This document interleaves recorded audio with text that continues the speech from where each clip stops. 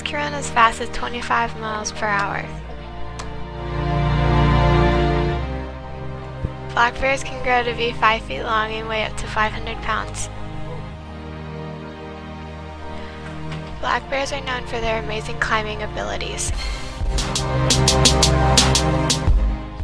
When cubs are born, they only weigh 1.5 to 1 pound. The toy teddy bear is called that because Theodore Roosevelt chose not to shoot a baby black bear. They called him Teddy Bear after that happened in 1902.